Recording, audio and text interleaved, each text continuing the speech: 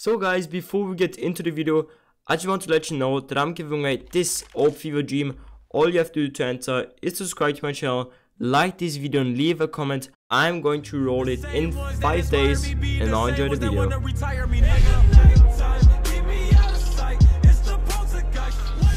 Assalamu boys and welcome to another video here on my channel.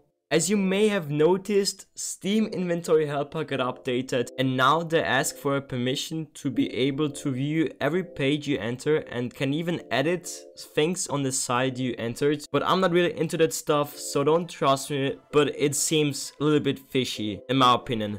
So if you actually click on yes, I still want to use Steam Inventory Helper, they can actually see on which page you were, on which time and some shit. But yeah, as I already said, I'm not too sure.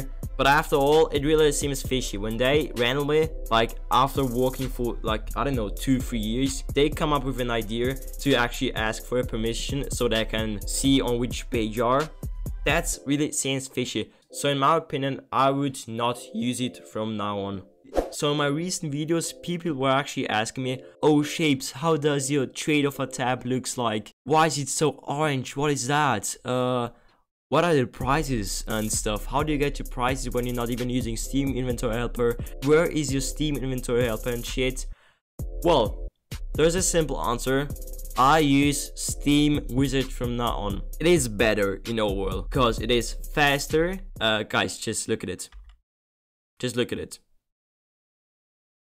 It's so fast. It took like not even a second to show me every price, which is actually insane. It took Steam Inventory Helper maybe even a minute to load up your whole inventory. And on Steamwizard, basically it is instant. Guys, honestly, it is instant. And it even shows the float like instantly, which is insane. And guys, of course, it is free. And now you guys will be wondering, oh Shapes, how can I get the extension? It's so cool. Guys, it is insane, I know. So all you have to do to get it is to actually go to the Chrome web store, which is the extension store or something.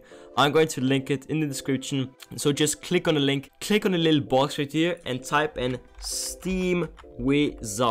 Hit enter. Now there's hopefully one thing coming up, which is Steamwizard. Now all you have to do is to click on a button. What is it in English? Is it like ads? Yeah, just click on the button right here. Hinzufügen, click on the left button. I don't know what it is. Just click on add or something.